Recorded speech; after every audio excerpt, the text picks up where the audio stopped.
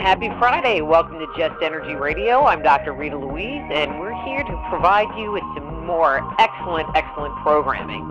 So today we're going to be talking about what happens on the other side. Is there life after death? Are we more than just a physical body, or is there something else that's going on out there that maybe we're not aware of? And to do that, a good friend of Just Energy Radio, Jay Weidner, is coming on to talk about his new movie, Infinity, The Ultimate Trip. So let me tell you a little bit about Jay, and we'll get him on the air. Jay is an author, filmmaker, and Hermetic scholar. He is the producer of the feature documentary film 2012, The Odyssey, and its forthcoming sequel, Time Wave 2013. He is the author of The Mysteries of the Great Cross of Hendaya, I can never say that word, Alchemy and the End of Time, and A Monument to the End of Time, and that was with Vincent Bridges, as well as contributing writer for the book The Mystery of 2012. Jay has featured on the History Channel documentary The Lost Book of Nostradamus. So please welcome to Just Energy Radio, Jay Weidner. Hey Jay, how's it going? It's going great. How are you? I'm great. Thanks for coming on the show again. I had so much fun with you the last time talking about 2012, which we might talk about again. I don't know. It could happen. But another new film. You guys are just busy putting out, interesting and informative material for people. Yeah, that's our mission statement. We're trying to put out things that no one else will produce, and put it out in a high quality manner so that people like us have something to watch too. Yeah, I hear that. Yeah. You mean you don't watch like Seinfeld, and well, I guess that's not on the air anymore. I mean, I don't even watch half of that stuff. If it's not Discovery Channel or History Channel and some pyramid thing or something, it's not on TV.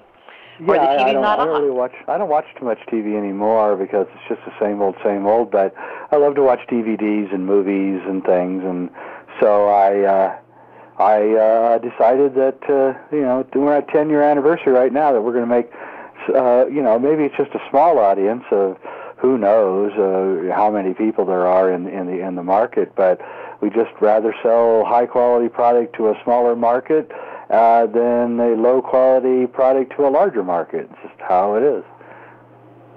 But that's great. So your new film, Infinity, it's Infinity, The Ultimate Trip. I love the title. In a nutshell, what's it about? I mean, because obviously we're going to explore it much deeper, but what is Infinity, and what does that have to do with a trip? Well, I think that basically what happened was my mother died, and in 2002, late 2002, and I thought I was a fairly metaphysical person, and that I could help her through her transition, and I couldn't. No matter what I told her, no matter how logical I sounded, there was no way to get around the fact that she was scared to death. And literally, and she did everything she could to keep herself alive, which actually I believe shortened her life.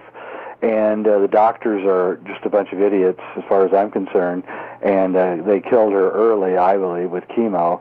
And so I decided, I was talking to Alberto Violdo, who's a good friend of mine, and we were having dinner maybe a year later or something, and I was telling him about all my problems with my mother dying, and he'd had similar problems when his brother had died.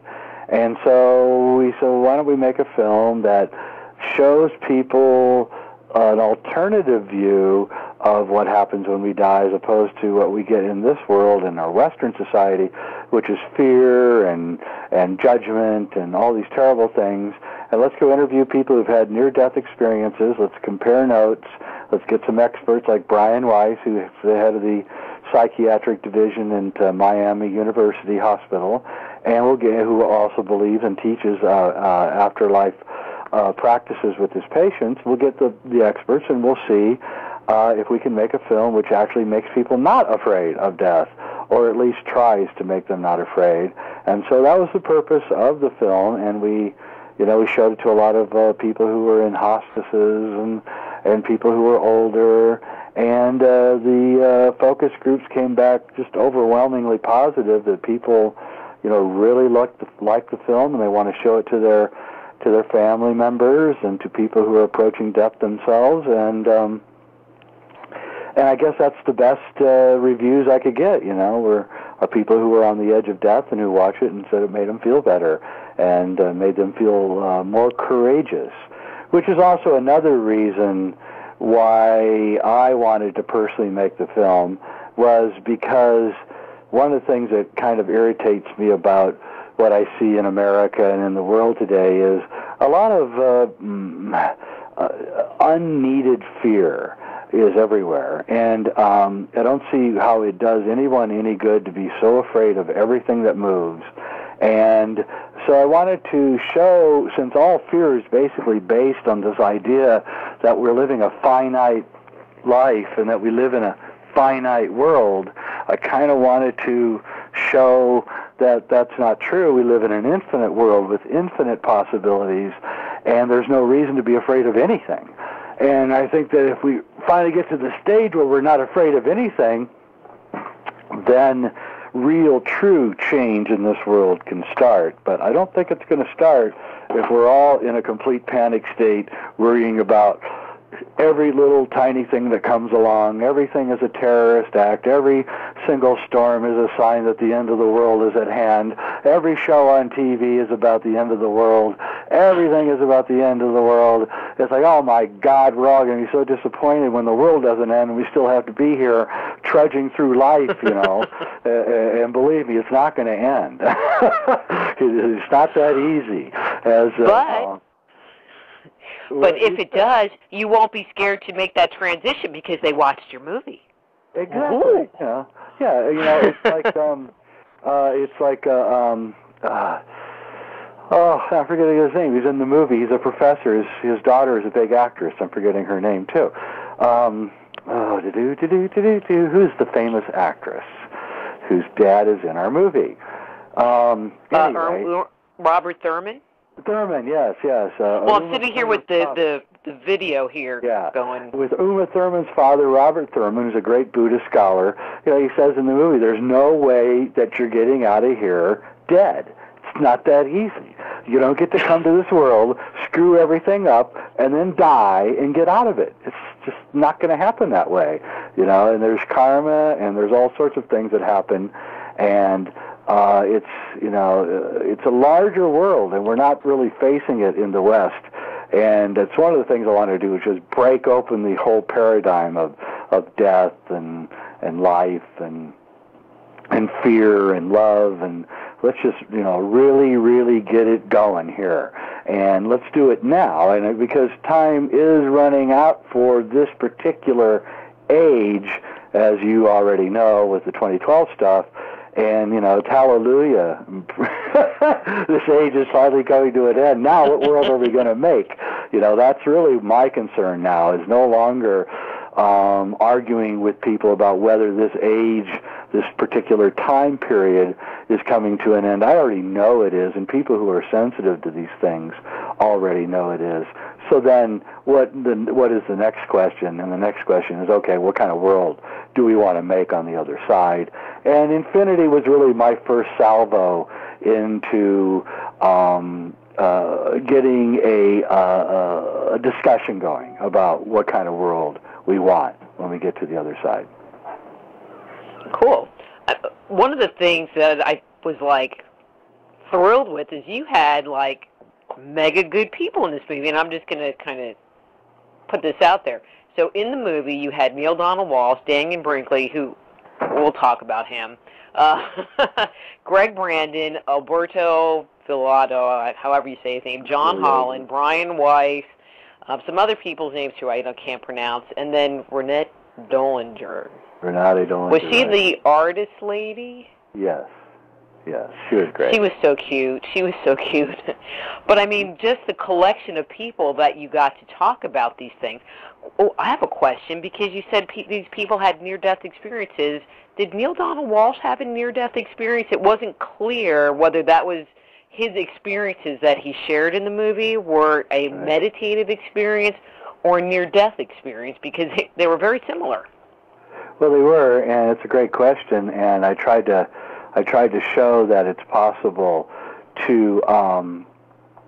In the movie, we have the Buddhist scholar Dugson Punlap, and he shows that even when you're going to sleep, you're kind of going into a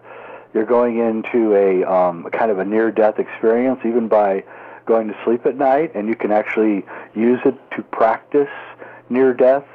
And I think that that's what Neil experienced, was a near-death experience via being upset by having a fight with his wife and then going to sleep.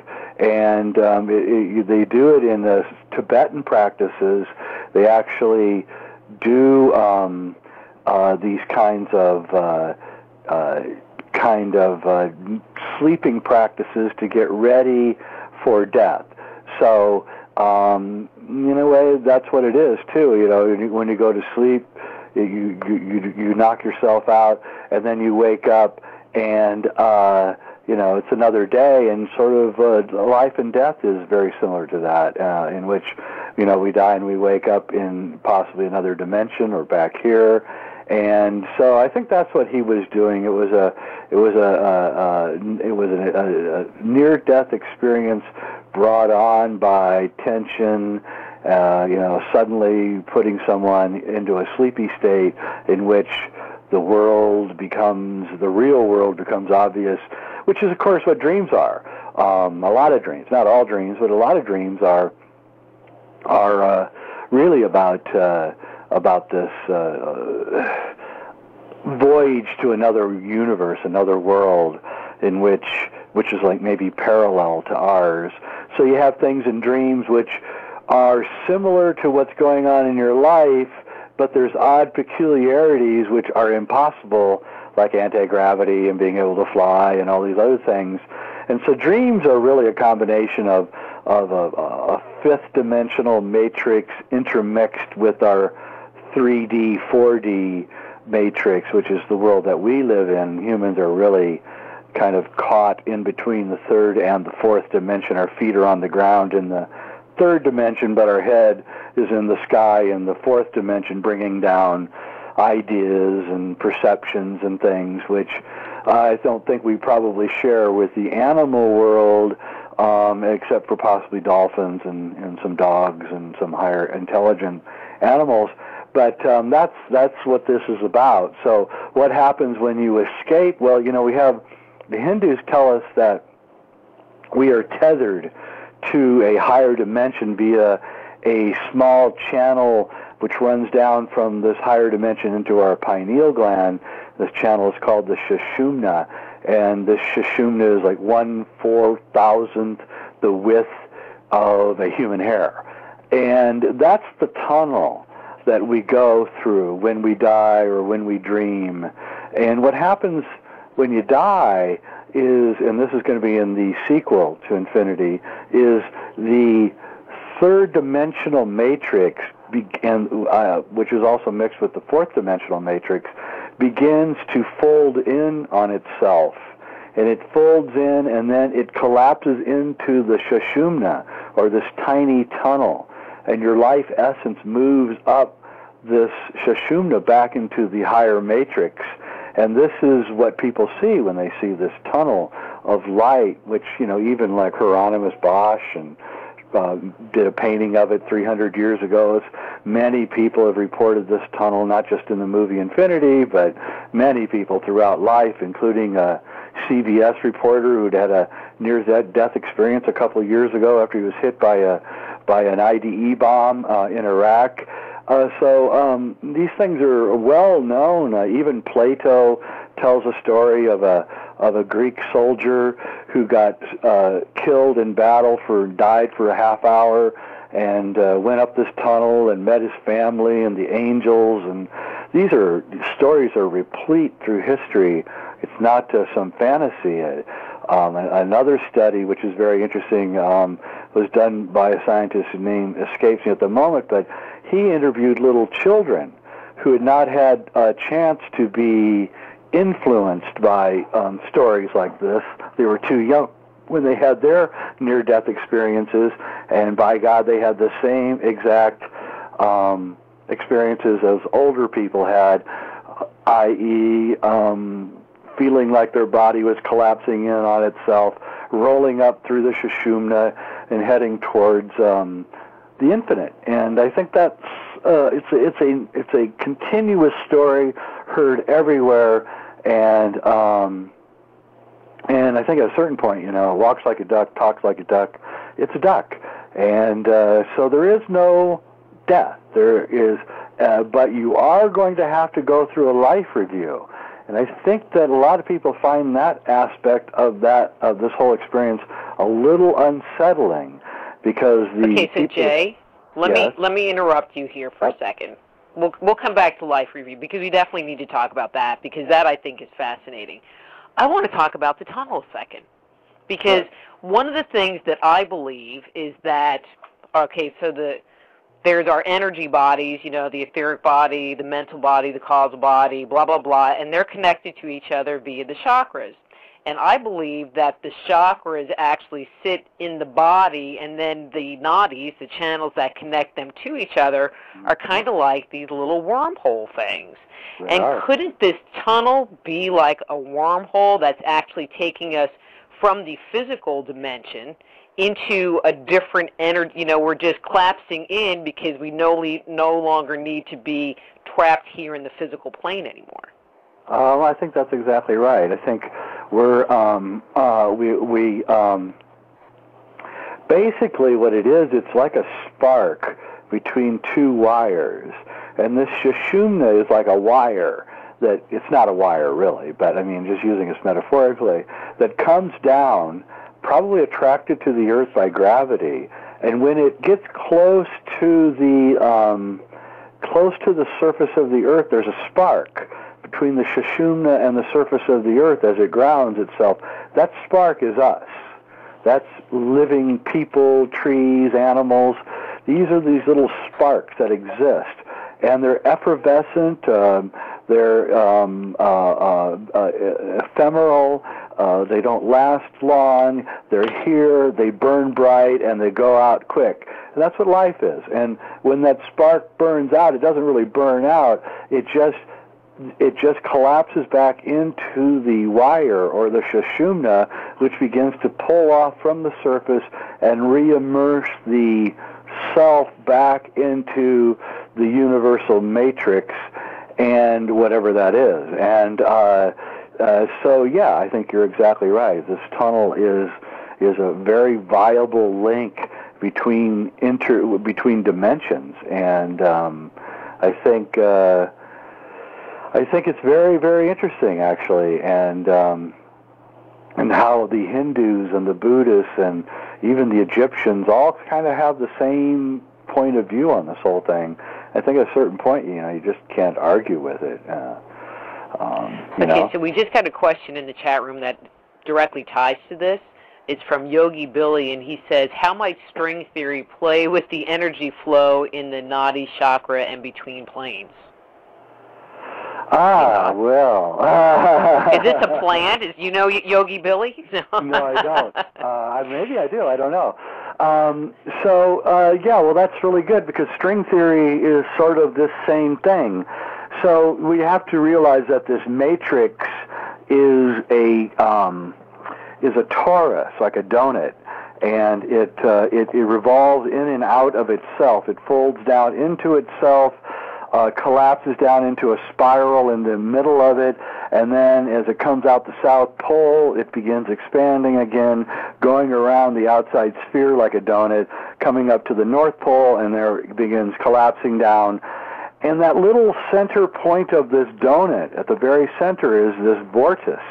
And that vortex is three-dimensional life.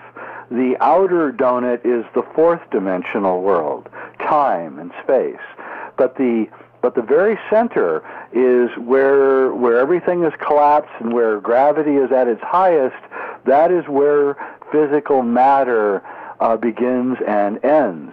So when you look at a tree, you can see that the central vortex of this donut-shaped torus runs right down the trunk of the tree. It runs right down the center of our spine. The difference between humans and other animals is that we have been gifted with a spine that sits completely vertical. And so it can attenuate with the outer matrix in a way that no other animal can really do. And so this is why you have to stand up straight, why in yoga you're taught to keep your spine straight, why you do Tai Chi or Qi Gong or any of these things are all there to teach you how to keep your spine straight so that you can attenuate with the Sushumna flow from the outer matrix. This is where creativity comes from. This is where thoughts come from, where art comes from, where religion comes from, where science comes from, where everything comes from is this downflow from this outer matrix into 3D matter, which sits at the center of the torus. Now, when you pass out of this world, you're really not really passing out of the universe. You're merely passing out of a phase within the torus. You're moving from 3D to 4D to possibly 5D, 60, and 70 worlds in which the body doesn't matter, but consciousness is everything. So what is this place, you know? And the answer is that this place is where higher dimensional frequencies can slow down long enough to actually begin to make conscious, cohesive sense of the universe, so that when we're thrust back into higher levels, higher dimensions, we will know what is going on more for having descended down into 3D. And this is what the Hindus teach. They say that you can escape this world once you understand this world. And this is what the Gnostics taught in Europe and in the Middle East 2,000 years ago, that only through gnosis, only through knowledge of this world can you escape this world. Now, I'm not saying that you want to escape the world. I'm saying because that's not the point. The point is to stay here long enough to learn everything about this world, and then escape will just naturally occur because you know everything about this world and you don't need to come back here anymore. But there are a multitude and infinite amount of worlds, and this is just one of them. And that should give us, great pause here, optimistic pause, because that's a wonderful thing to know that there's a multitude of multiverses and that we are all part of it, and we're kind of graduating and moving slowly up the ladder towards reunification with the one, I believe, at the final end. But that's a long time from now. It's not going to happen quick.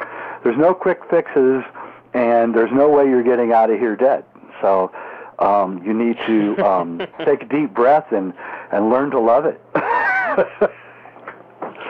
But I mean, I would say that the majority of people on the planet, or in the United States, I'll even make it a smaller group, aren't even aware. I mean, there's just the basic assumption that, you die, your body goes in a box, and you go to heaven, and that's the end of the game. There's not any kind of reincarnation or any responsibility. I mean, I was brought up Catholic, 3 seconds before you die, the priest comes, you tell him a couple of sins, they say, okay, say a Hail Mary, and then and you go to heaven, no big deal. Yeah, it's a free pass. I was raised Catholic. But it's not sounding like that's the reality of the reality that you're sharing. No, the Catholics have a certain take, which is not altogether wrong. I mean, I've been given last rites. I almost died once. I had a priest give me last rites, and I was fully assured in my 12-year-old body that, I was headed straight to Jesus and everything was fine. And I guess there was a level of comfort in that, although to be frank with you, it scared the living hell out of me as a 12-year-old being given last rites. And so I think, the problem with the Catholics is that they threw the baby out with the bathwater, and they got rid of reincarnation, about 400 AD with the Council of Nicaea, And it was a part of Christian doctrine all the way up until Constantine threw it out. And Constantine, frankly, he threw it out because the doctrine of reincarnation states that you've got to pay for everything that you did while you were alive through karma, and he had done so many terrible things that he didn't want to come back because he was so afraid that. So he threw the whole doctrine out, and with that doctrine being thrown out, at that time, all those years ago, what they did was that they retarded us spiritually, and that's what we are right now. We're spiritually retarded because we think we're only here once. That we can grab everything we want to grab now. We don't have to worry about any consequences for anything that we do. And if you're a Christian, well, all you have to do is believe in Jesus. You get a free get out of jail card, and none of that is true. I'm sorry. None of that is true. It doesn't fit with any kind of fairness or spiritual logic or anything. And it has caused the problems in the world that we have today, where no one cares about the future. Everyone's just damaging themselves, their loved ones, the planet, and it's like a monster running ramshackle all over the landscape, busting the place up, and because we've become so disconnected, and then of course at the end of this thing is death, the finality of death, in which you're not going to be able to take your money with you, you're not going to be able to take your memories with you, you're not going to be able to take anything with you. And this is an incredibly cynical attitude which has permeated the entire Western culture and which is now threatening to spread outwards. And it has to be stopped, because it is not just threatening spiritually, it's now beginning to threaten us physically with the destruction of the environment and the overwhelming greed some people have, in which, you just got to have to ask the question, when is enough? When is 800 billion enough money for one person to have, and what did they do to get that money? And these are questions which, we'll ask later. Yeah. Well, and actually, why don't we come back? Somebody asked in the chat room, is there such a thing as collective karma, and is it generational or ethnic? I think it's a great question. It ties in with what we're talking about. So we'll come back to that after the break. I'm Dr. Rita Louise. We're talking to Jay Weidner about his new movie, Infinity, The Ultimate Trip, and we'll be back after these words from our sponsors. Just Energy Radio with your host, Dr. Rita Louise, will return right after these messages.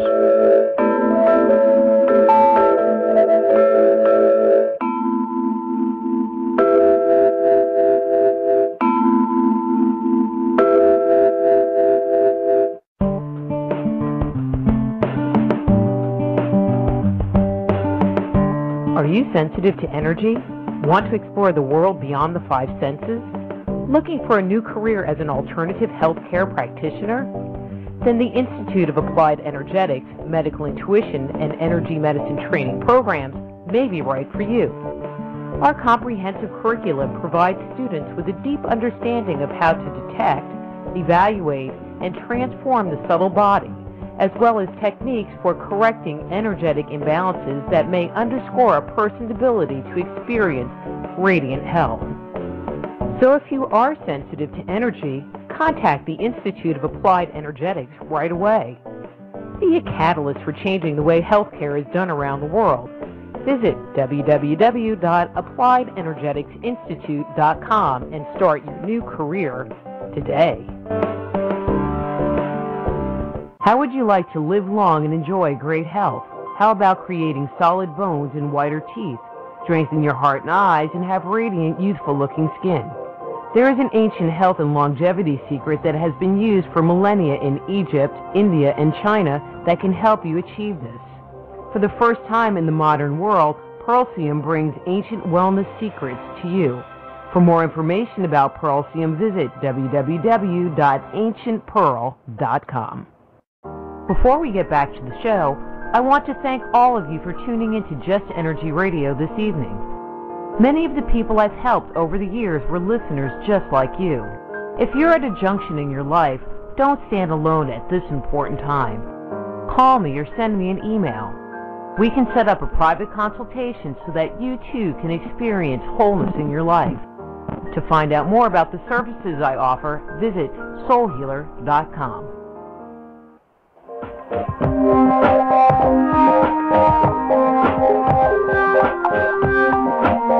And now back to Just Energy Radio with Dr. Rita Louise.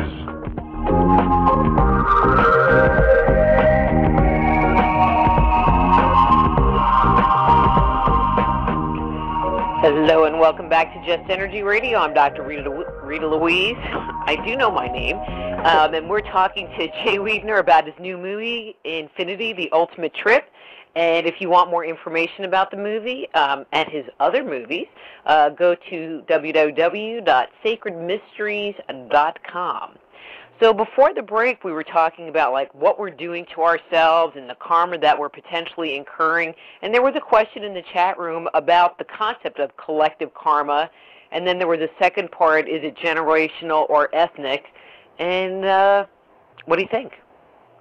I mean, are we, because I think everybody is familiar with the concept of individual karma. Well, all right, not everybody. I am, you are. My listeners, I'm sure, are. Yeah. And so there's that aspect, but can we create karma on a collective level? I've never even thought about that. Well, I think that's probably, I think it's true. You can, and I think you can also shed karma on a collective level. And I think that, we're headed towards if you don't stand up when you see something going wrong, your karma is affected. And if you don't say something when the powers that be tell you to do something because you're afraid of something, or you're afraid you're going to die, or you're afraid of something, well, you're now as responsible as they are for it. So this is something that we have to think about. This is one of the reasons why I'm trying to get people not to be afraid, because if we decide to attack a country and a great many of the people that are in the country do not stand up against this, then you are now part of the evil that designated the war. And we need to say no. We're not doing that anymore. We're not going to allow ourselves to be part of a culture that does these things. And we have to reject them, and we have to reject the culture. And it's not just their policies, it's their food, it's their television shows, it's everything that they're doing that we find repugnant. And if you go along to get along, or get along to go along, well, it's not that easy. Your karma is still affected. And so we need to, as I like to say, create a parallel culture to the one that we're living in right now. And and by example, we will change the world. But if you're trying to get Joe Sixpack to change on his own by talking to him or anything, that's not going to work. Joe Sixpack only wants to see results.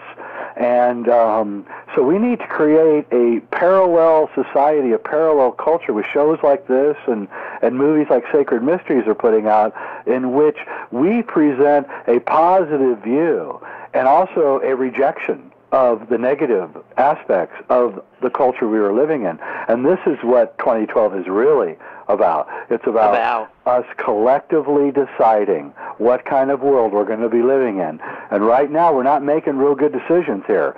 We're getting awarded But we're Nobel not Peace making Prizes. decisions.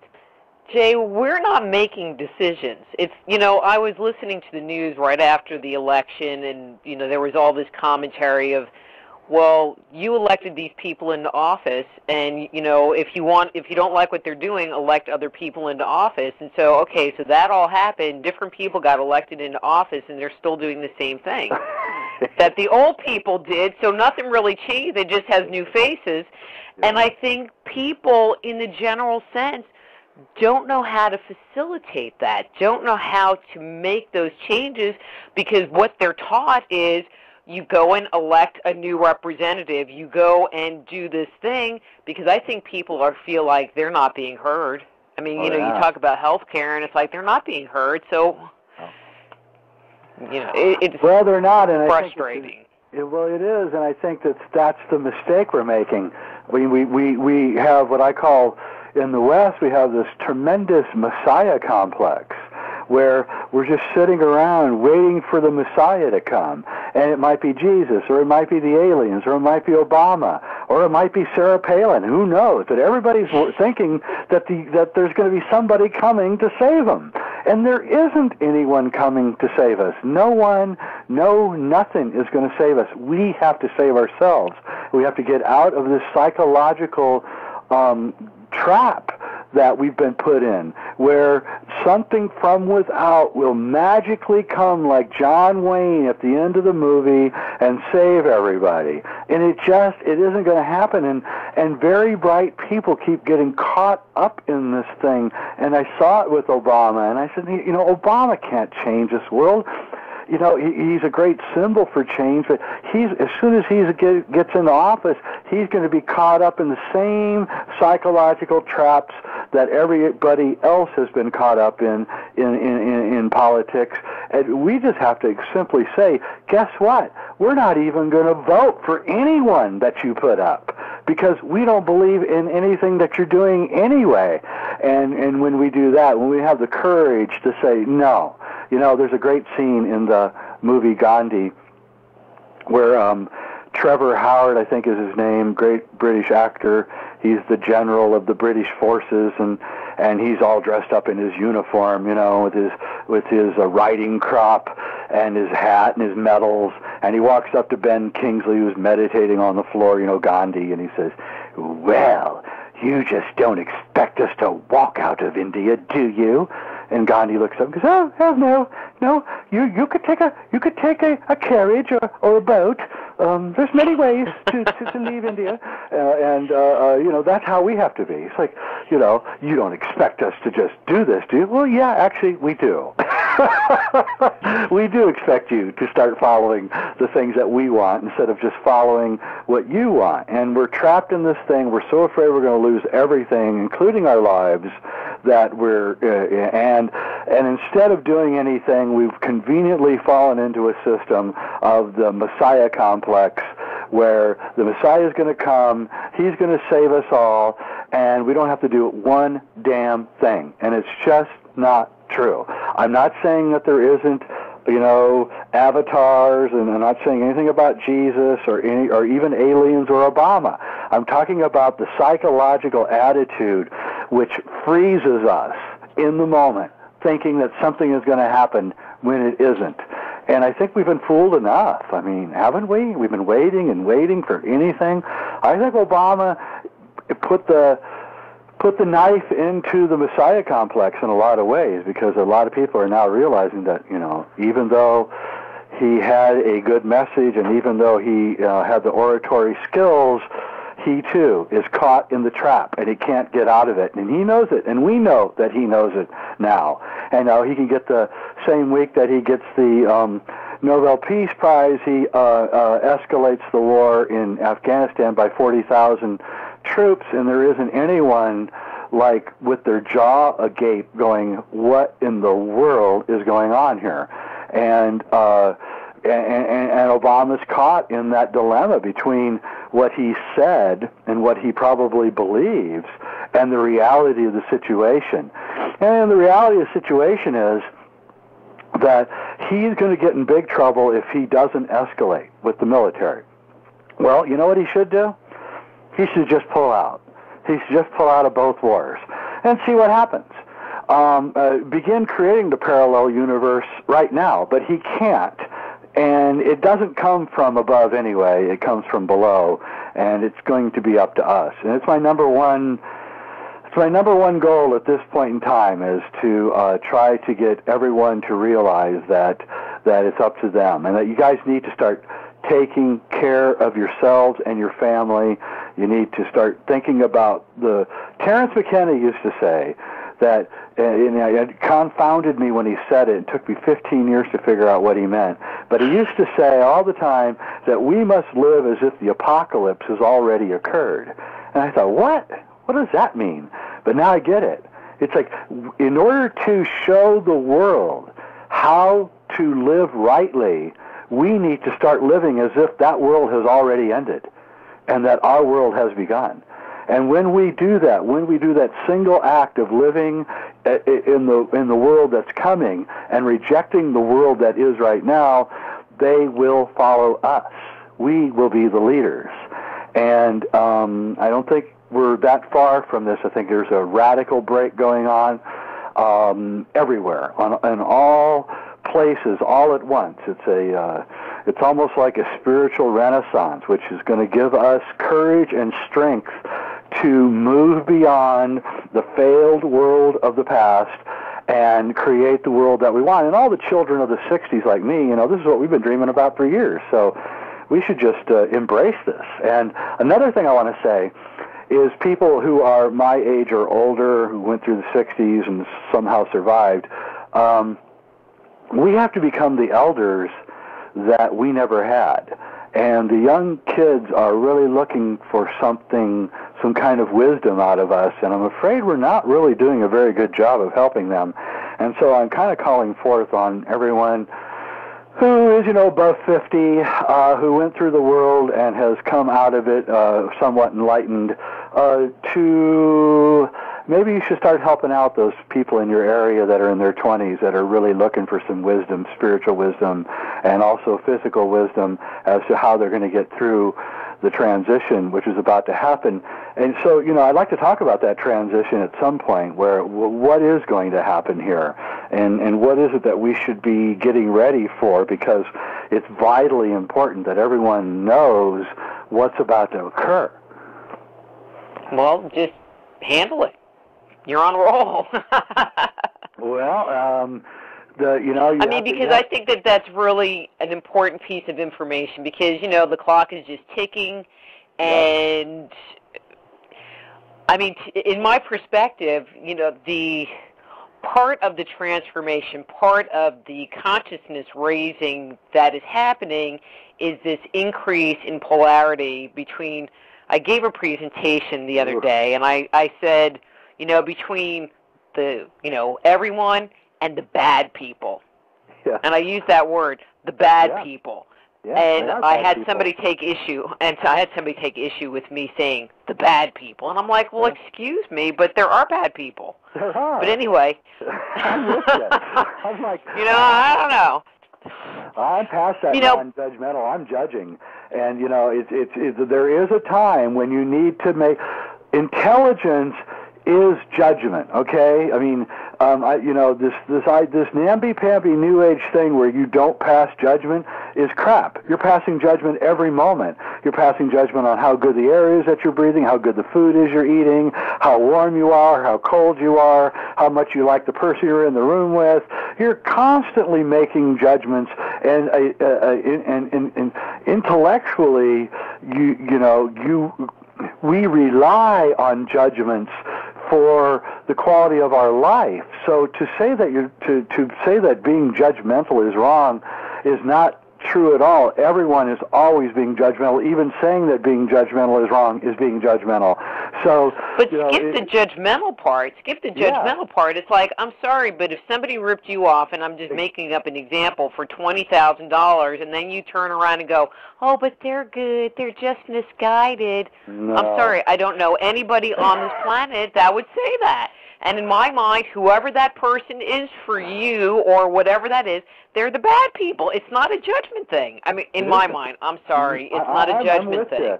I think we need to start calling people out on these things and to be courageous about it. When somebody screws up, we need to say, listen, that's a major screw up, and we don't like it.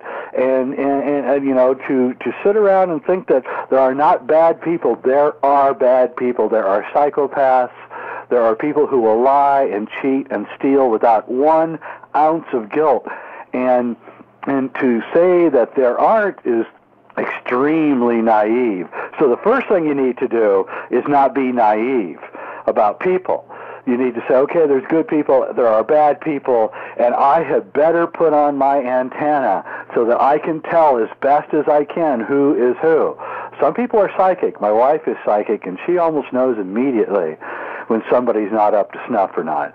I have a little bit of trouble because I guess I'm just raised Catholic and was taught that everybody's good, and then I had to find out that actually everyone isn't good. And actually the nuns and the priests were at the top of the list for those who weren't good, actually, now that I think about it. And so I think that, you know, we have to decide, you know, that there are bad people, there are people who are going to rip us off, there's people who are going to steal from us, there are people who may even kill us. So we have to understand that there are people who do not care. And when this thing snaps, which it is coming, the snap is coming, when that happens, those people are going to become not only glaringly obvious, but they're going to get very aggressive as their opportunities for swindle disappear. Because as the economy disappears, the opportunity for swindling it disappears because there's no money to swindle. And so the criminal class will get very, very desperate as this thing unfolds. And so what is happening? Well, we have a two-stage thing happening here. We have an incredible physical process happening, an economic, environmental process that's going on, and then we have this spiritual thing that's going on. And so people should be taking both of those into consideration. The physical part is, how am I going to live? How am I going to eat? What am I going to make? How am I going to make money? What skills are going to be useful in the coming world? And then, of course, the spiritual problem, which is, you know, what kind of spiritual world are we going to be living in? What kind of spiritual teachings do we want to pass down to our children and to our grandchildren? And I think that we're in this small window now where a lot of spiritual teachings are rising up to the top because of the internet and because of the amazing amounts of information that are coming out right now. And I think we need to gather up those things and take them with us into the new world, because I'm not making any bets that the internet is going to be around. I don't know. It may be, but I don't know. And so we have to assume the worst, and that is that there's not going to be an internet, and that we may need to take some of this stuff into book form. Libraries, local libraries are going to become very useful, I think, in the future.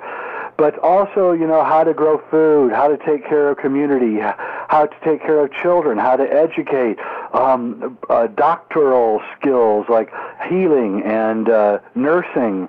These are all going to be what's really important in the future. My nephew. So let me ask you a question, because I think we kind of missed a basic point. So it's sounding like your vision of where we're going to be going is that because of our own misuse, you know, lack of concern, et cetera, we're going to create an environment where, you know, there's potentially like no electricity. There's, there was that TV show Dark Angel, which is not my book, Dark Angels, which is a great book. People should buy it. But anyway, and they had like some EMP pulse, and, you know, it didn't take them back into the Stone Age, but it kind of set everybody back, and life was just totally different. Yeah, I think you need to read The Long Emergency by James Kunstler. It's a great book about what's about to happen.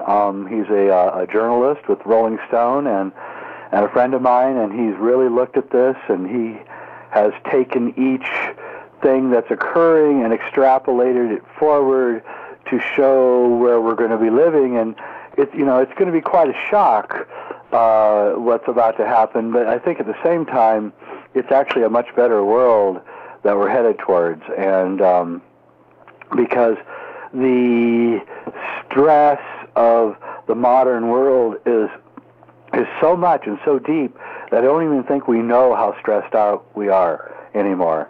And it's just the idea of, families breaking up because corporations demand that people move all over the place.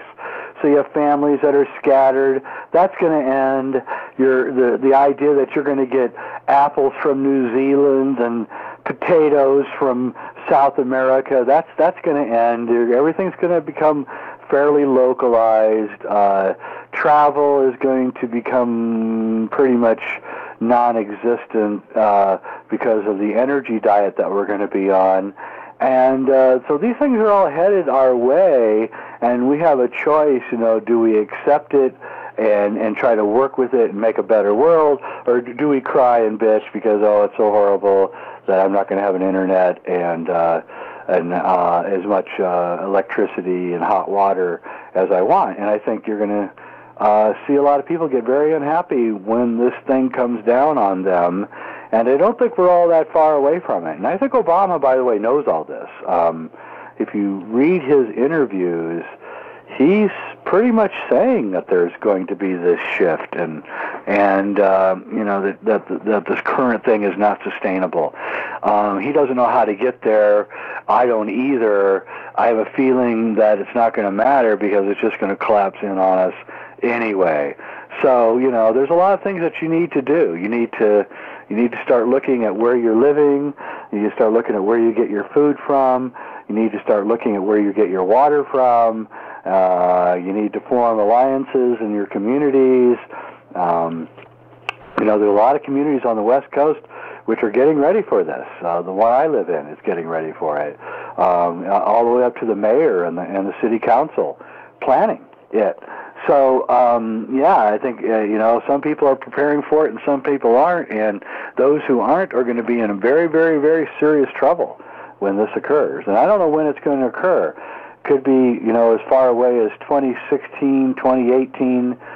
I don't know. There's another great book, which I highly recommend, called The Fourth Turning by Strauss and Howe, and that's about this thing that's about to happen also. The United States goes through a revolutionary period every 85 years. We went in the Revolution, and 85 years later was a Civil War, 85 years later was the Great Depression, and we're 85 years later. And they predicted in the 90s that the economy was going to collapse, there was possibly going to be a Civil War, all sorts of things that are now looking very, very likely. So we need to be realistic, face up to what is going on, take measures to protect ourselves and our families, and that's the physical part. And then the second part is, I really think it's important to adopt a spiritual discipline of some kind to keep you calm in the middle of the maelstrom, which is swirling around us even as we speak. So I think you should find a yoga class or qigong or tai chi or walking in the forest or whatever it is, that you need to do, and do it every day, and do it with a certain discipline and a certain kind of love for it. I think those are the things that we need to do, and we need to start now. It's not coming, it's here. I hear that. I mean, Yeah. I sit there and think about all the young people, and I'm going to say the 30 and under group that, never had a TV without a remote control. They were brought up on, PlayStation and Xbox, and don't know. I mean, when I was a kid, we had a garden in our backyard, and so not that I'm a great, farmer, but at least I have a clue of what you maybe do, and I don't think, from your perspective, the kind of things that we need to do, that young people are remotely prepared to do any of these things. Well, they're not, and it really worries me. And I spend a lot of time talking to young people, and I'm even trying to create an event called Future Shift: How to Survive and Thrive in the 21st Century, which will be a video and a website and a conferences for young people so that we can pull them out of the desperate situation that they're in, where they're trapped in this kind of false reality, and the real world, they're really the first generation, honestly, that doesn't know how to feed themselves. Our generation... They don't know how to cook. They don't even know how to cook. They don't know anything, and it's a perfect... it's a perfect storm. I mean, they're setting themselves up for a fall, and the ones, nature's great though, because nature cleans out those who are not prepared. And so the young people who are prepared, and there are a lot, believe me, who are preparing themselves, they're going to survive and thrive. And those others who are just playing on the PlayStations and stuff, they're not going to make it. And by the time they wake up and realize they're not going to make it, it's going to be too late. When you add in rising obesity rates and the fact that they can do tests of the New York water supply and it's filled with Prozac and all sorts of antidepressants, you can see that when this thing hits, 90% of the people are going to be completely unprepared for it. That may be, by the way, a plan. I don't know. It seems to me that they end up getting taken off all their meds, and so now you have a bunch of cranky, strung-out people. Crazy. Believe me, you think that's not going to happen? It is going to happen, and we're not even talking about the people who. What's going to happen to the people when the welfare checks and the unemployment checks and the food stamps suddenly stop? When you add that to the meds, you got, and the amount of guns that are in this country, you got a stew that is going to boil over. And we have to be prepared for that and not say, oh, he's being so pessimistic. I'm not being pessimistic. If I was hiking down the road and you drove by and I said, listen, another 2 miles down the road, the bridge is out. Be really careful because you'll fall off the cliff. Am I being pessimistic, or am I telling you something that you need to know? And so I reject this idea that I'm being a pessimist by saying something that is grounded in reality. And I don't think it's being pessimistic at all. I think it's being actually prepared and in a way optimistic, because I think you're going to survive it. Well, let's take a quick break. And when we come back, we had talked real early about the life review process. So let's talk about those people, kind of get back on Affinity a little bit, about the life review process for the people that don't make it. Because maybe they'll change their ways now so that they can have a better life. So I'm Dr. Rita Louise. This is Just Energy Radio. We're talking to Jay Weidner about his movie Infinity, and we'll be back after these messages. Your host, Dr. Rita Louise, will return right after these messages.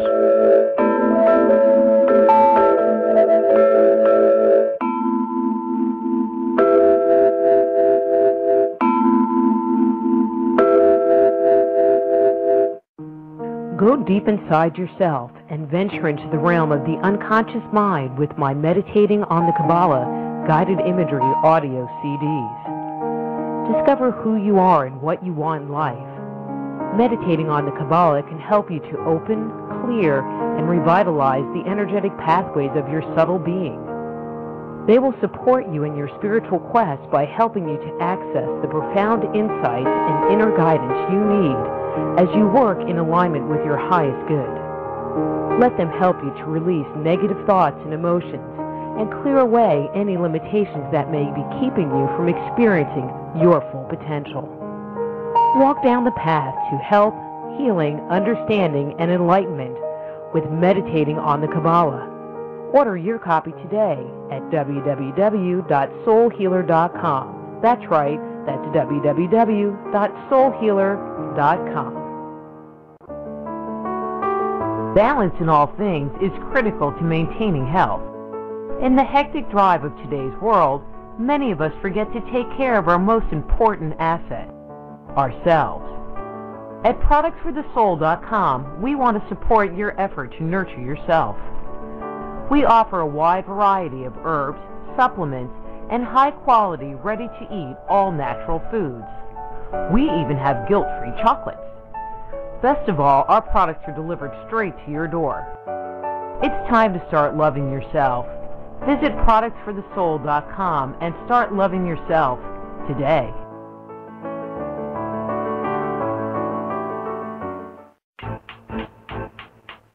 You can get a copy of Dr. Rita's latest book, Avoiding the Cosmic 2x4, by visiting www.soulhealer.com. Get your copy today.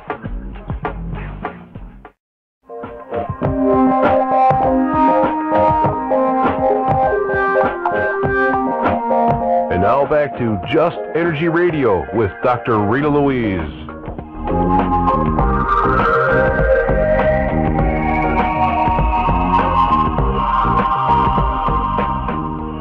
Hello and welcome back to Just Energy Radio, and thank you for staying tuned to the show. We're starting the second hour, and if you've liked the programming that you've heard so far, please do mark the show as a favorite. I'd really appreciate it. So we're still talking to Jay Weidner about his new film, Infinity, although we did get off on a 2012 thing, and we might go back there. I'm not sure. But his website is www.sacredmysteries.com. And so, Jay, we were talking before the break about this transition that's going to happen, but there's also the piece where there are people that are going to check out, and we had talked much earlier about the life review process, which I stopped you because I think it's really important to bring that whole concept to the table, because I don't think people think about the consequences of their actions. And so I'm just going to give it to you, because I know, all right, I'll just say, that was Daniel Brinkley's thing, and I think he's really funny. I do too. He's a riot. He calls himself a redneck, and he really is. Well, he is. Yeah, it's amazing to hear a redneck talking like that. It's like, whoa. I think the life review is very interesting, and I think it does scare people. I showed Infinity to a wealthy businessman, and he said, I watched about 20 minutes of it. It was really good, but I had to turn it off. And I said, that's interesting, because about 20 minutes into it is when we start talking about the life review. And and in that section is where we say, or actually Daniel and Alberto and some others say, that when you die, you're going to live your entire life all over again. But you're also going to live the life of all the people that you've hurt or helped also. Now, Daniel Brinkley, who had served 2 terms in Vietnam as a Green Beret, he had a lot of hurt that he had to live through from the people that he hurt when he went through his first life review, okay? And he came back a changed man, because he had been such a brutal person that he saw that he had to live through all the brutality that he had inflicted on everybody else. And believe me, that's enough to scare a lot of people from watching the rest of Infinity, because they don't want to think about that. But even if you did bad things in your past, and all of us have done bad things, you're alive now. You have every chance to make up for that. So, yes, you're going to go through a life review, and yes, every person that you hurt and every person you helped, you're going to go through whatever it is that you put that person through, and that could be mighty horrible for some people. But from this moment on, you can also start living your life right and creating all those good things that you're going to live through too.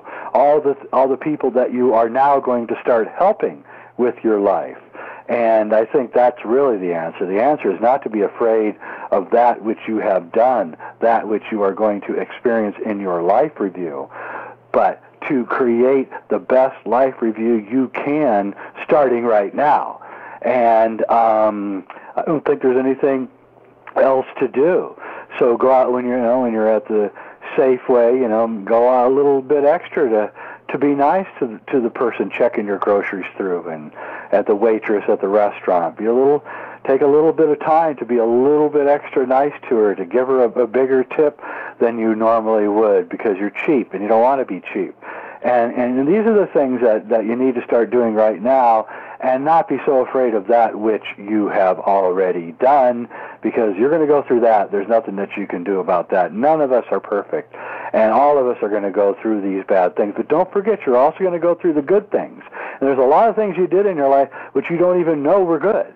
You may have said something or done something to someone, and you went off and they changed their entire life and never told you that it was you that did it. And we don't know, and that's another thing about these past life reviews that you go through when you die. There's a lot of surprises waiting for you, a lot of things that you did that were good and kind that you never knew were having the ramifications that they had. And it's actually in those selfless acts of kindness that your karma is truly created. When you did something not because you were trying to get good karma, you just did it because you knew it was the right thing to do.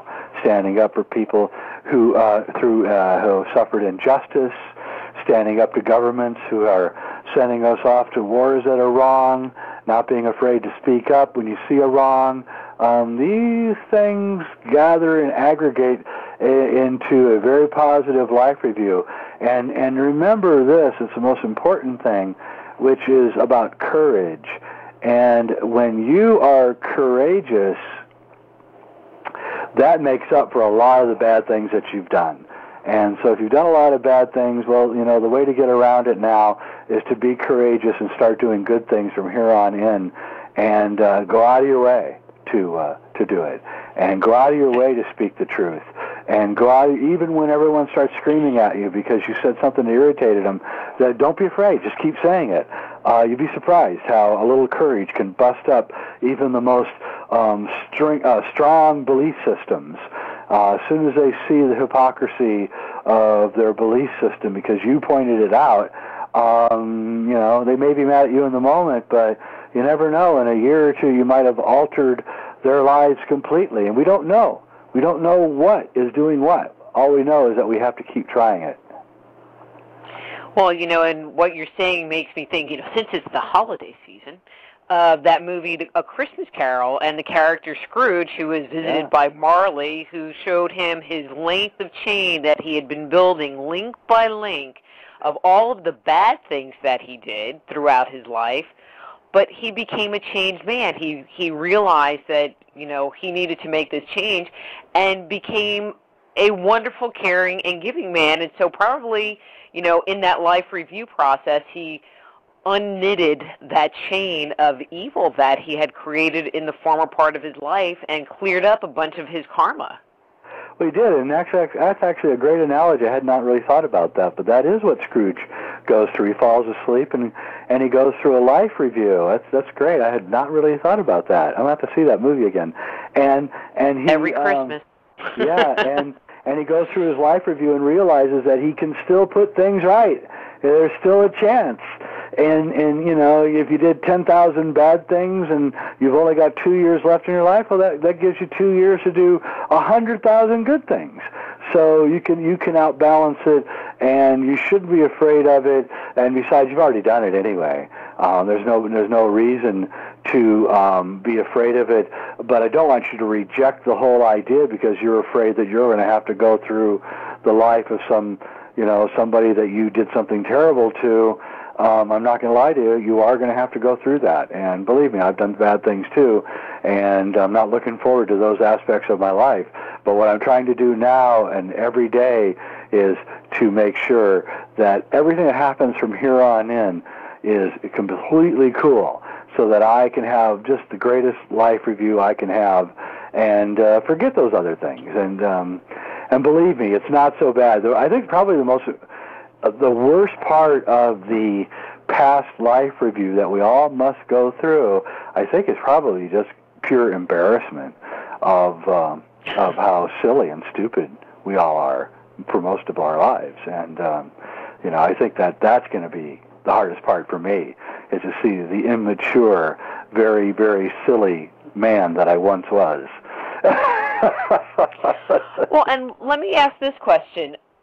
How much does intentionality play in our accruing karma or creating these negative things? You know, because so let's say something happens, but, you know, there wasn't any intention behind it. You know, it happened as an accident. That might not even be a good example, but there's not an intention behind it. Is that but the person is affected. You're in there's a dynamic between you and another person. You don't mean to hurt the person, but the person is hurt. Does that accrue karma to you? How would something like that play out? Because it's not like they didn't mean to. Well, yeah, but it's not that easy. If you're going to be abrupt or very, very, very sharp with someone, then I think you need to understand that there are ramifications, even though you didn't mean to hurt them. And by the way, hurting someone is all relative. If a little kid is in the kitchen about to touch a red-hot pan on the stove and you scream at them quickly, yes, you temporarily hurt their feelings, but in the end, you save them from getting burnt. And so it's a tricky question in a lot of incidences. If your intention was good and you came off sharp and abrupt, well, you should have not come off so sharp and abrupt. And I'm the last guy, who can talk about this because, believe me, I'm very sharp when I need to be. And I wish I could be less sharp. But at the same time, people do need to hear the truth. And if the truth hurts them, that's actually their problem, not yours. So it depends on how you do it. I think if your intentionality is to help the person, then that's part of it. But if you approached it with a very sharp and abrupt manner, well, then now that's your fault. So it's really being diplomatic. It's knowing what to say in the moment. It's also knowing what not to say. Sometimes it just pays off just to be quiet, like a Zen master says, and don't say anything. Because sometimes you can't solve any problem. You have to let the person go all the way deep into the darkness before they can solve the problem for themselves, and I'm sure we've all been through that. And so there is an intentionality behind it. At the same time, if you're being nice to someone just to get their money, then you're not really being nice. Your intentionality betrays the apparent altruism, and it's really just altruism disguised as greed disguised as altruism. So yeah, you got to be careful in both ways. You can't just pretend to be nice to people because you're trying to get something from them. That's bad karma too. So your intentionality plays a big, huge role in this whole thing. And I've actually reached the conclusion that possibly it's better to not have any intentions about anything, because even the road to hell is paved with good intentions, and sometimes we may not know what we're really creating when we do things. And the Zen masters say, don't do anything if you're in doubt, and that might be good advice. I don't know. My philosophy of living is I do what Spirit tells me. People go, well, what are you going to be doing next year or in 5 years? It's like, I don't know. They haven't told me yet. And when they tell me, I can let you know, because I might be working on something in the moment. And once that's done, it's kind of like, okay, ready for a new project. What's next? And then they tell me, and I work on that. Yeah, that's what I do, too. It's kind of the, I use the analogy of the, of a surfer. I used to be a big surfer when I was younger. And a surfer needs a certain amount of athletic talent, it's true. But what the surfer, to be really successful, needs is this intuitive ability to know where the wave is going and to adjust their body to that knowledge. And so a good surfer is not necessarily a good athlete. A good surfer is one who knows where the flow is going and positions themselves to be in the best part of that flow. And I think that's what I try to do. I consider the wave to be spirit, and I am me on the board in the ocean of spirit, and I'm constantly looking to see which way that wave is cresting so that I can position myself to ride on the wave with the least amount of energy expended. And and people, that irritates a lot of people who live this kind of life. Other people find it very irritating because it looks like everything is coming easy to that person. And so easy. Oh, you're creating all this stuff. How do you do it? How can you keep producing and making all the books and movies and everything? And it's I can only do a tenth of what you're doing. And it's like, no. If you rode the wave and you just followed which way the wave was pushing instead of you trying to force the wave, you would find that life is a hell of a lot easier. And so that's what I try to do. And people think that I'm like I have some gift from God that allows me to produce, but actually I don't really even work that hard. It just looks like I work hard. And I think that, good surfers are the same thing. They're not really working that hard. They're just kind of tilting the board in the way that they see the wave coming and then let the wave do all the work. And I think that's really But they're not trying to control the wave.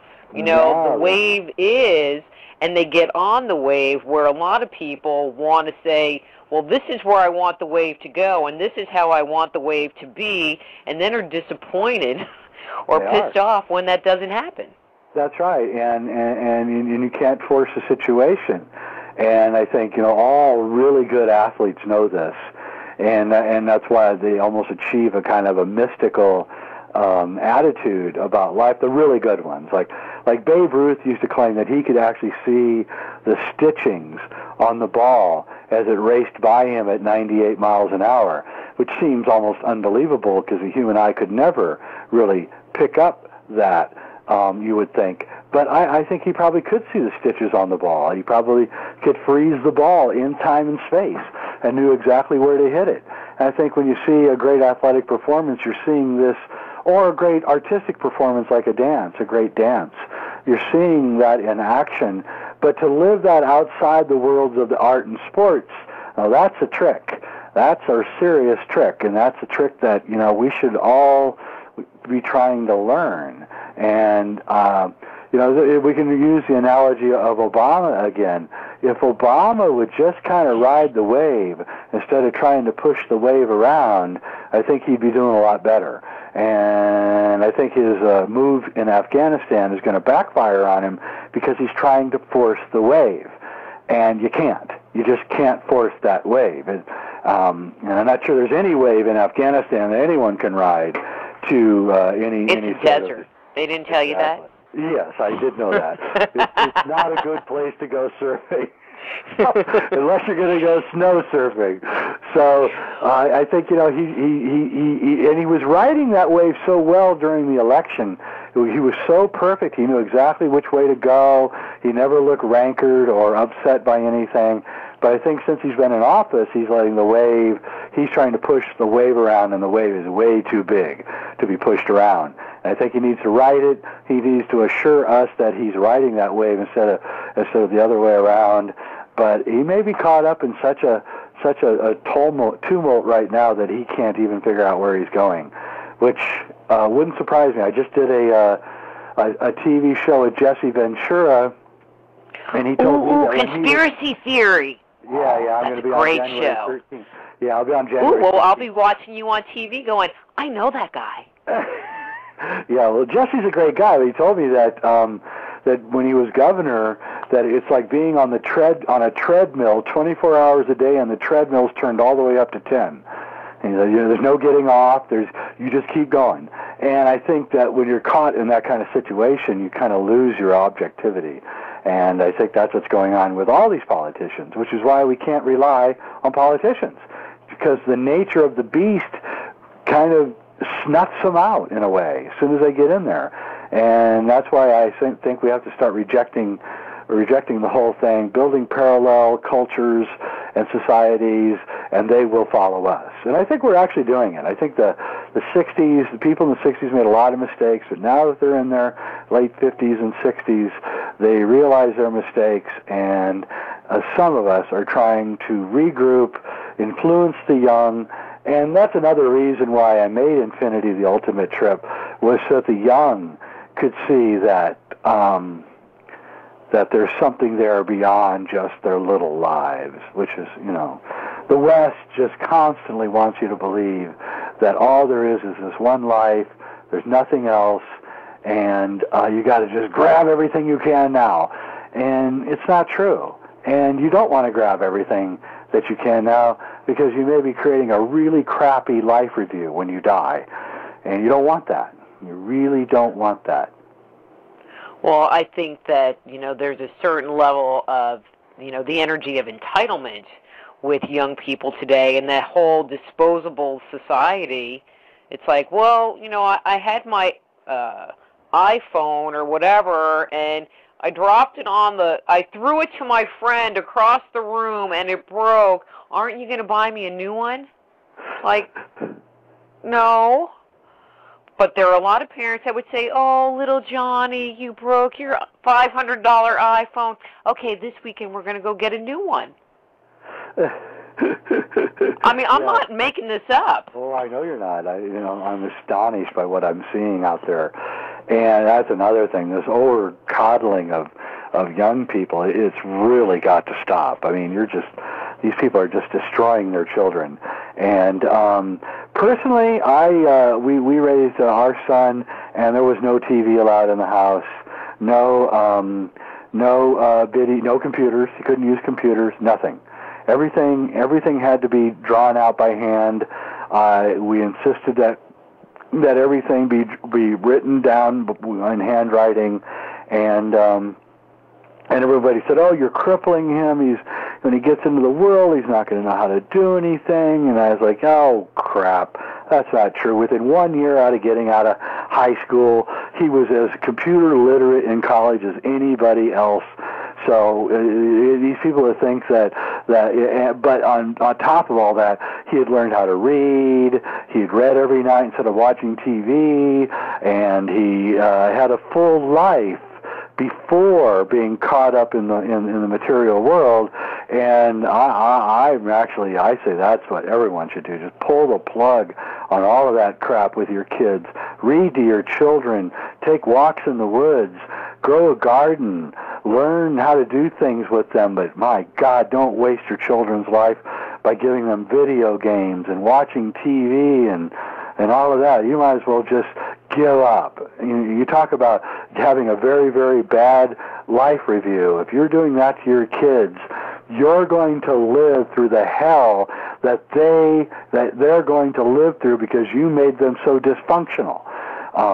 So, you may have a temporary peace because they're caught in front of the television and not screaming and yelling and causing you pain, but in the end, you're going to pay dearly for not helping those kids function in this world in a real way.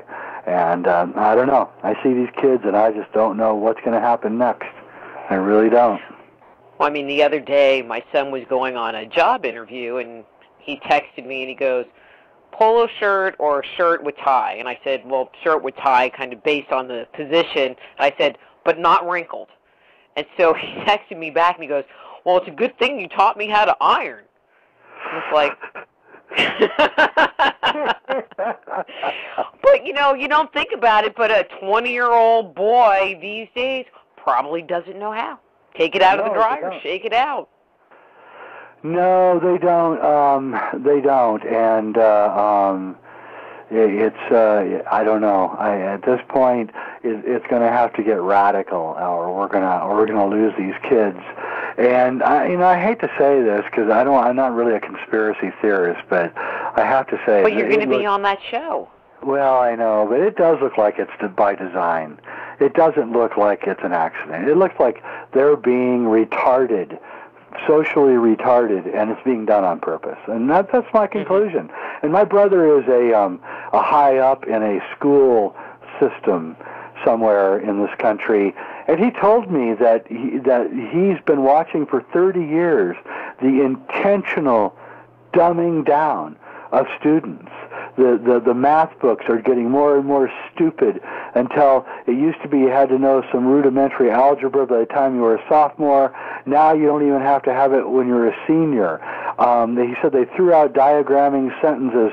He said no one knows how to speak anymore. He said what they're doing is they're not teaching them how to think. They're teaching them what to think. And I think that is almost criminal. I really do. And I may decry the Catholics, but I'll tell you what, I was raised in a Catholic school system, and those nuns did teach me how to think. And I think that's a difference. I don't think even the Catholics are teaching this anymore. So I think they've all abandoned this kind of attitude of how to critically review a subject, how to analyze it, how to break it down, how to put it back together, how to find out what is wrong with it, how to find out what is right with it.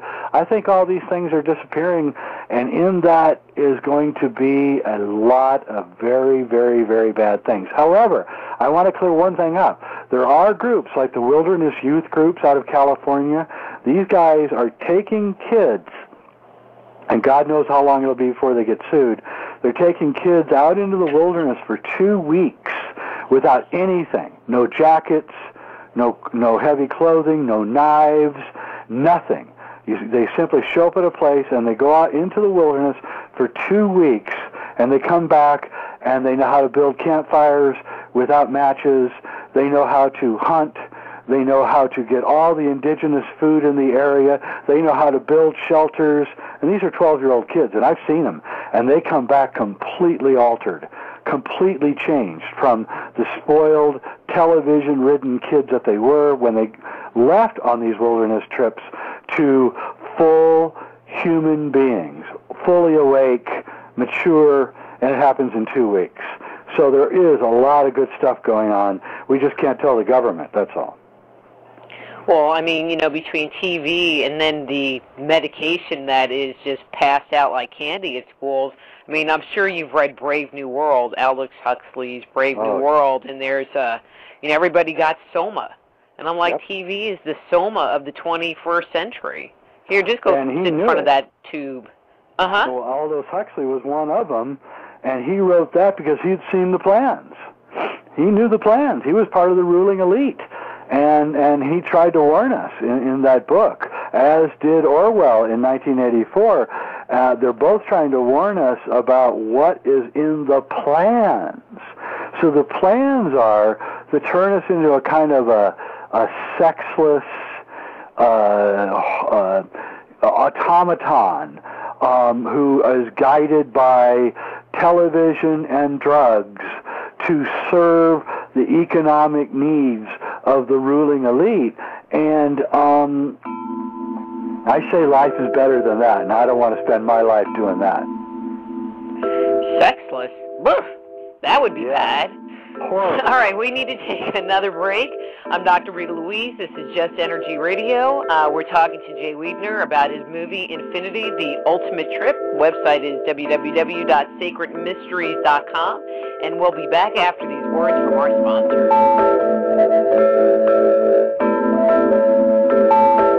Just Energy Radio with your host, Dr. Rita Louise, will return right after these messages.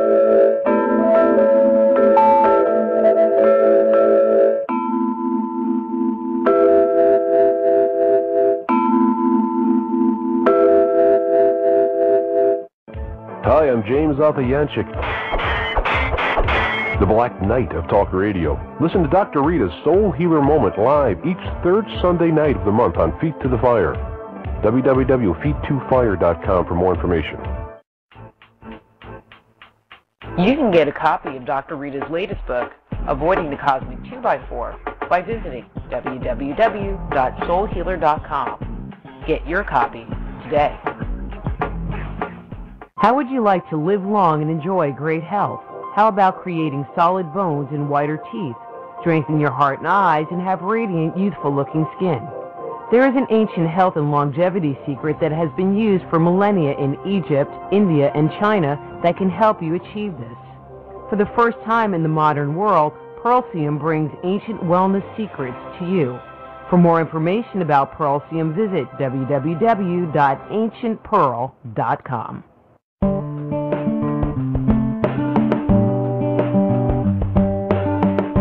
Are you sensitive to energy? Want to explore the world beyond the five senses? Looking for a new career as an alternative healthcare practitioner? Then the Institute of Applied Energetics, Medical Intuition, and Energy Medicine training programs may be right for you. Our comprehensive curriculum provides students with a deep understanding of how to detect, evaluate, and transform the subtle body, as well as techniques for correcting energetic imbalances that may underscore a person's ability to experience radiant health. So if you are sensitive to energy, contact the Institute of Applied Energetics right away. Be a catalyst for changing the way healthcare is done around the world. Visit www.appliedenergeticsinstitute.com and start your new career today.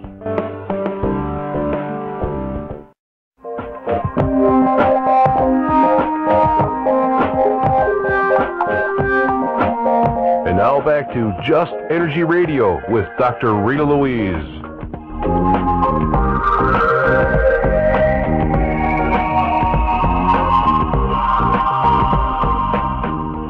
Hello and welcome back to Just Energy Radio. I'm Dr. Rita Louise, and we're talking to Jay Weidner about his movie, Infinity, The Ultimate Trip. His website is www.sacredmysteries.com.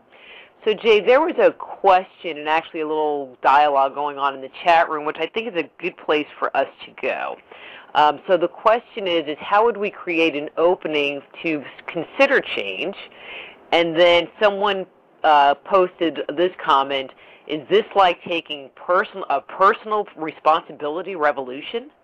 Is that what you're suggesting, a personal responsibility revolution? Heaven forbid.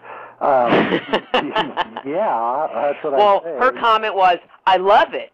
So, but I told her that I said that I would find out. Yeah, that's exactly what I'm saying. I'm saying that what we've done is the exact opposite of that. We've let everybody make the decisions for us. And we know that the decisions that are being made for us are really bad decisions.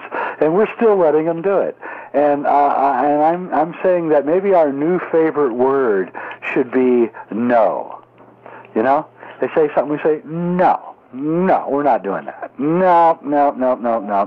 Sorry, nice try. Go back and come up with something else because we're not doing that one. And we need to all just say no. We just say, no, we're not doing it.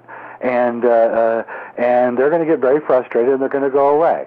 And but if we don't start saying no to them and start saying yes to what we think is the right thing, which is very likely the right thing, we're going to be in huge trouble. And so far we're not doing it. And I'm really trying to show people that first off, you're not going to die. They're not going to kill you because you stood up to them. In fact, if anything, they're going to scurry like rats when you turn on the light in the kitchen. And nature loves courage and removes barriers to the courageous, for the courageous. And I can only say that I used to be afraid of everything, and I decided about 25 years ago that I wasn't going to shut up anymore. I was going to start saying exactly what it is that I feel about what I see going on. And everyone told me that I was going to get killed by the government, and they're going to put me in a concentration camp, and shut up, and just do my bit, and everything. And I found exactly the opposite. As soon as I started saying it, people started clamoring to hear more. They weren't, and no one threatened me. I've never been threatened by anybody. I think they're actually, if they're anything, they're actually intrigued, but there's somebody actually saying something outside of their purview. So I don't buy the whole thing of the government as this big, huge watchdog. I think the government doesn't even know what's going on, and they're more confused than we are. That's what I'm trying to say. We know intrinsically what to do. We know exactly what to do. We need to do it. We need to just do it. We need to do it without seeking the approval of friends and family and the media and politicians. We need to just get some courage, bite the big one, and go do it. And we got to do it now. And you're not going to die. You're going to have to come back here. Nothing is going to be as easy as dying to get out of here. So you need to get over the fact that you're going to die and get out of here, because it ain't going to happen. You're going to come right back in. Whatever world you're leaving behind is exactly the world that you're going to have to face again. And so you need to start making this world. You're never going to make this world perfect. But my God, we can make it better than it is right now. And we need to reject everything that they do. We don't want any of it. We don't want their money. We don't want their medical system. We don't want anything from them. If you fall into the trap of saying, oh, well, they're going to give me health care, they're not going to give you health care. They've never told you the truth ever in your entire life. Why are you going to believe them now? It's ridiculous. And the health care is, they're going to outlaw alternative health care. At first, you're going to think, oh, it's all right. But then pretty soon, they're going to say, oh, if you teach yoga, you're going to need a 4-year degree from a yoga college. If you teach Tai Chi, you need a 4-year degree.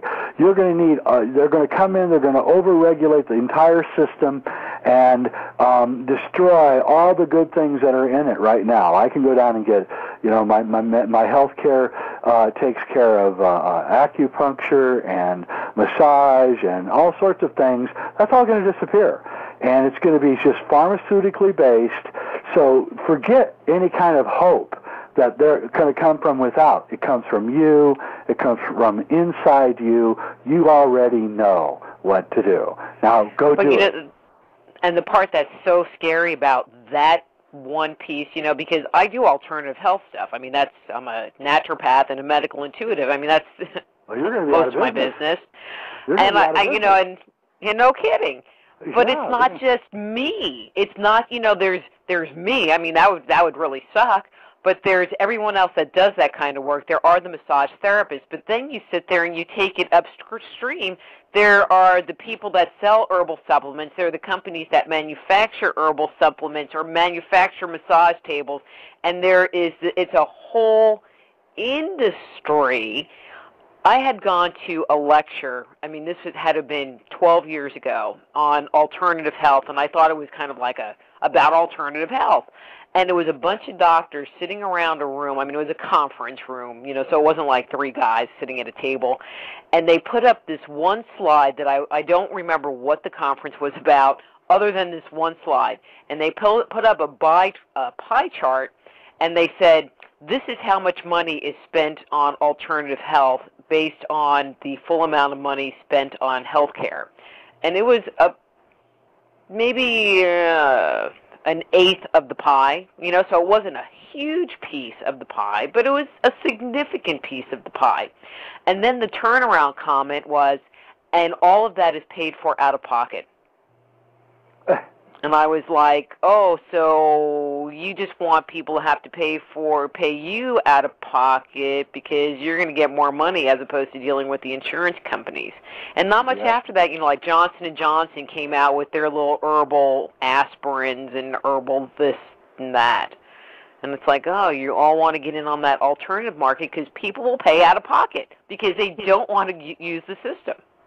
That's right, and that's a really good point.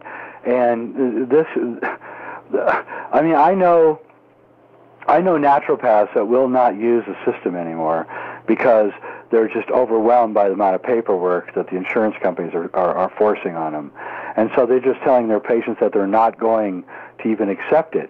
And this is not going to get any better under a national health insurance plan. It's going to get worse. They're going to outlaw people like you. At first, it's going to look like it's all great, and then everybody. But after a few years, you're going to slowly see this kind of destruction of the entire alternative health system. And the reason this is because the people that are making this new healthcare system are the pharmaceutical companies. That's who's designing it. It's the healthcare companies. You think that the Democrats are going to pass a bill where you're going to get fined $3,000 for not having health insurance?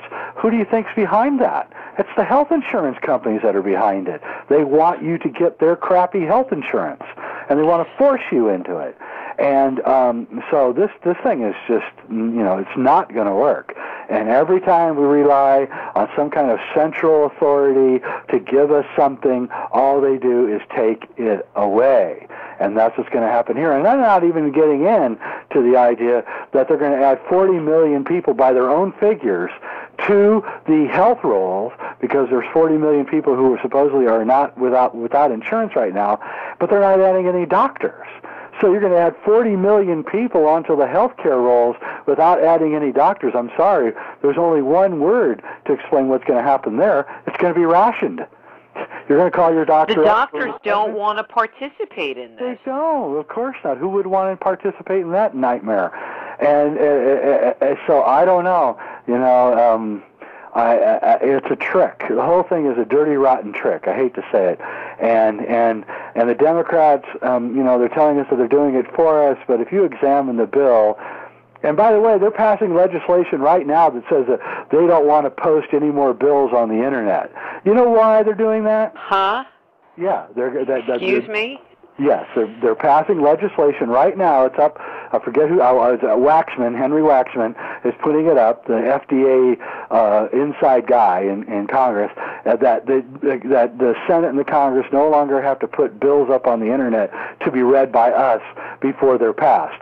Now this happened because the people read the original health bill and started protesting at the town hall hearings, and everyone said, "Oh, they're stupid. They don't know what they're talking about." Well, I'm sorry. No, you're wrong. The people that were protesting are the ones who read the bill. I read the bill. It scared the living daylights out of me. And anyone who thinks that, that bill is a good bill is out of their mind. And you will regret it when it's passed. And apparently it's going to pass either today or tomorrow. Yeah, but which one are you talking about? The one where you have jail time, no jail time, death committees. I mean, I just hear these horror stories, but it seems like there's multiple versions, and they're going to fight over, which version is the less awful of the awful versions, and that's the one they're going to pick, maybe. But, throw in a couple of, what are those little extra bills? Earmarks. Earmarks. I keep thinking pig things. Earmarks for sure. Yeah. No, that's what I'm saying. And again, we fell into a trap where we thought that we had a Messiah who was going to save us, and now we know. Well, if you've read the bills that are out there, the various bills, we now know from anyone who's read them that this is much worse than what we have right now. And I don't know where it's going to go. I'm even thinking of leaving the country because I don't really want to be involved in a healthcare system that is so horrible. And just don't. I mean, if I have enough money to pay for something and I decide to do it, I want to be able to do it. And I don't think I want anyone to tell me that I can't do it. And not because of my age or my economic worth or any of it. And so I think that's actually the health care bill is going to be the spark that triggers the foment for a gigantic shift and change, which I predict will come somewhere between now and 2016, probably right around 2012 is when it's going to happen. And it's going to be momentous, and it's going to be a great thing. I'm very optimistic about it. And I don't want people to think I'm not, because I'm horrified at this health care bill, which I am, as anyone who really cares about health care should be, because it isn't about health care. It's about power. It's a power grab. It has nothing to do with health care. As you well know, if you're an alternative physician and a naturopath, then you already know what I'm telling you. And I've been telling all my friends who are naturopaths that they're going to be out of business, and they all know it. It's amazing. They go, I know, I'm going to be put out of business. And I just think that, we need to tell people in the new age who think that this is a great thing that maybe it isn't such a good thing, and maybe we need to back off a little bit, re-examine the whole thing, and come back later with a different plan. Well, I mean, there's supposed to be the provision where if you don't have health insurance, you're going to be forced to buy it or be fined or go to jail. What horrible thing is that? I know. And then it was estimated that for like a family of 4, it would cost around $12,000 a year to provide coverage. Okay, so let's even just cut that in half. Let's say $6,000 a year. So if you're working at McDonald's and you got a family and you're working 3 jobs, you don't got that kind of money to buy insurance. I mean, you're lucky that you can put food on the table and gas in the car. Exactly. And I don't know anybody that's been to the supermarket lately. You know, no inflation except the $100 shopping bill turned into $250 in the last few months, and there's nothing in your cart. No, in fact, I spent $35 yesterday, and I had packed everything into one of the smallest bag that they had at the store. A little tiny bag had $35 worth of food in it. I was like, my God, I'm going to eat this in 5 minutes.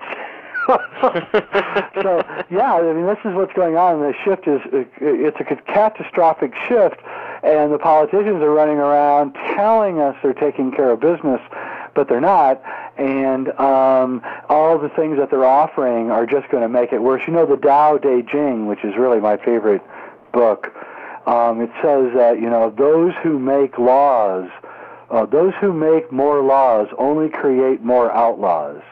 And I really believe that. I really believe that this constant trying to force a situation is just making everything worse. And we need to quit forcing. It's the surfing analogy again. We keep trying to make the wave do what we want it to do instead of just following the wave. And it's got disaster written all over it because the hubris of the human mind, especially the Western human mind, thinks that it can control everything. And it can't.